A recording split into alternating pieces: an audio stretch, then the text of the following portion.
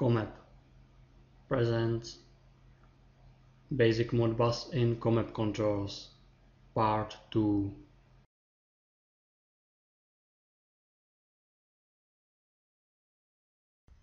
I would like to show you how to read state of control binary inputs. Modbus registers list contains this information about control binary inputs. Column registers gives you information about register address. Column len length contains information about length of data. 2 means that data length is 2 bytes. It is one Modbus register. I am going to read the first byte only because I am interested in state of the first 8 binary inputs. You can see them here. I need to read register with register number 40003. Register address is 2.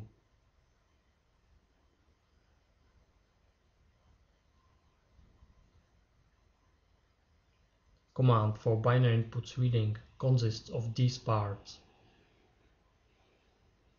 control address, Modbus function number, register address, number of registers, and cyclical redundancy check. It's done by a Modbus terminal. Complete request is. Let's read state of the first 8 binary inputs from the ISNT control now.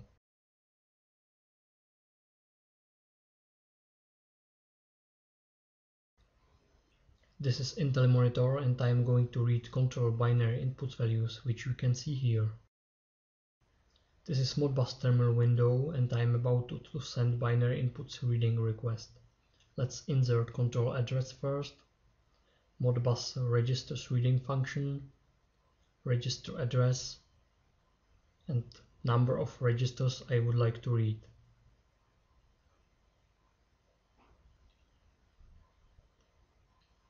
Okay. Here you can see the binary inputs register content. It is D9 in the hexadecimal system. Let's convert it into a binary string.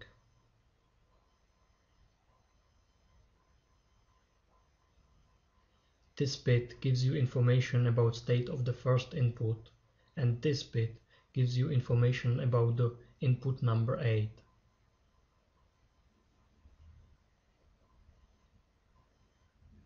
GCB feedback is the first bit, and warning 8 is the last bit from the register.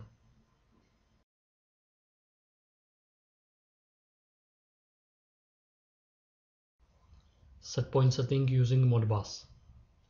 It is possible to change setpoint setting using Modbus. Setpoint change consists of these steps in case of password protected setpoint: user selection, selected user password setting, and setpoint change. It is necessary to insert password first before changing setting of a setpoint which is password protected. I am going to change setting of the emergency start delay setpoint which has access group set to 7.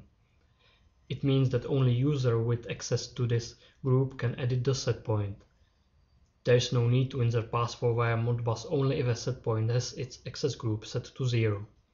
All setpoints on the picture can be set without password except the emergency start delay setpoint.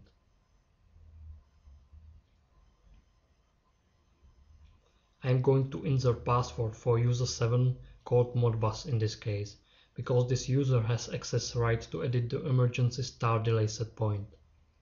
Other users who can edit the setpoint are users U0 and U6.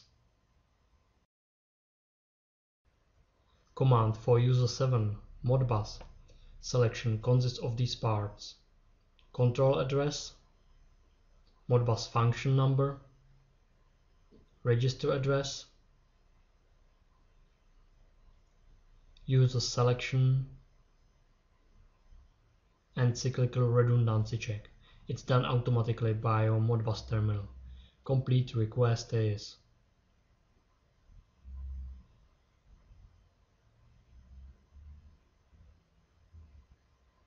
Command for selected user password setting consists of these parts: control address, Modbus function number, register address, password setting, cyclical redundancy check, and complete request is.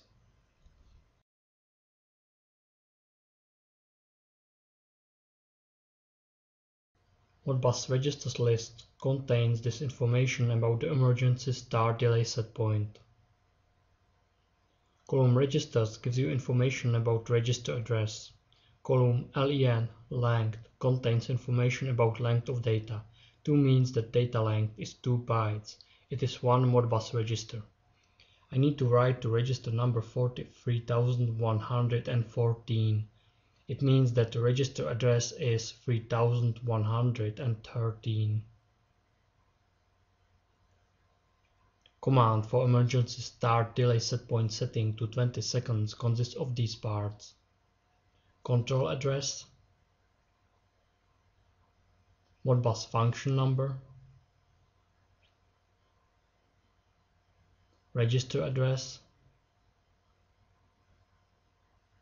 new setpoint setting,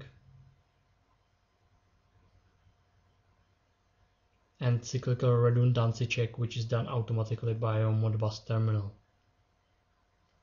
And the complete request is.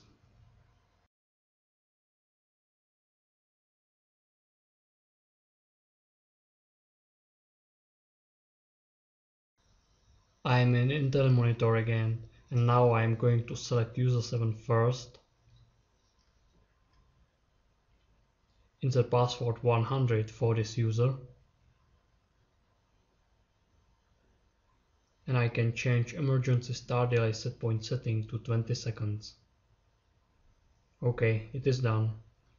Be aware that it is necessary to insert password for a selected user within 2 seconds after user selection. That is why I have not entered commands manually this time. Please be aware that setpoints are stored in memory, which can be rewritten 10,000 times. It means that setpoint setting using Modbus cannot be done periodically. It is intended for occasional setpoint changes only. However, you can use external value feature in ISNT for frequent control setting changes. For instance, genset baseload or power factor can be frequently changed using the external value. There is other option too. Force value in combination with remote control binary output function can be used for setpoint setting changes too.